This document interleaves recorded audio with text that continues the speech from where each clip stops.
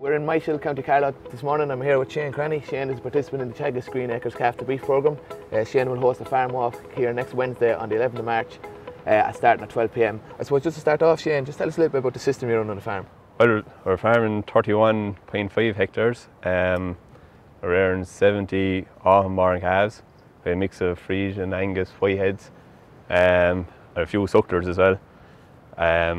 Everything is brought through to beef, kind of under 2-year-old, mostly off grass. Seán, you made the switch to buying autumn-born calves in 2018. Why did you choose that system? It just suited us here more because we're kind of tight on shed space.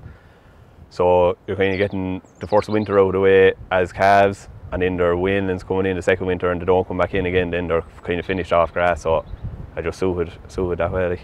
So you've been in the Teagasc Green Acres Calf to Beef programme for a year now. You're going into your second year. What are the major changes, I suppose, you made over the first year? Well, bringing everything through to finish now has been the main thing. Kind of changing to autumn. Well, I'd already done that, but kind of getting that first batch through and everything is finished off grass now. That's the main difference rather than going to the market. Okay. And did you start grass measuring as well? Yeah, grass measuring now. We have 1 full year done, so that's been a big help too. Kind of for taking out paddocks for silage and that kind of thing. That has been a big help. And I suppose, Seán, going forward, what's the plans for the future? We've planning fishing back for a shed, so hopefully that will be up by the end of this year. We might push stock numbers a small bit further.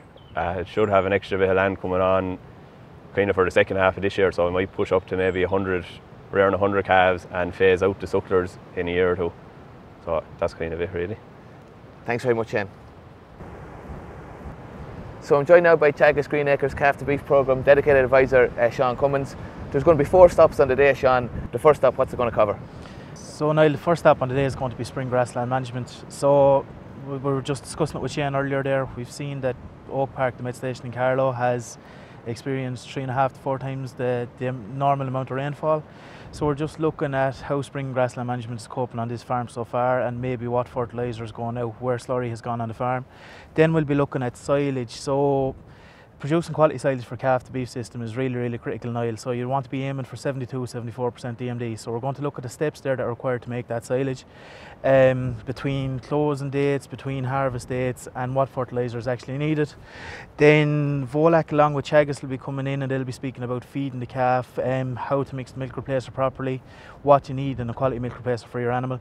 And finally MSD will be touching on animal health, so what vaccination programmes are required and how to keep these calves healthy perform on your farm.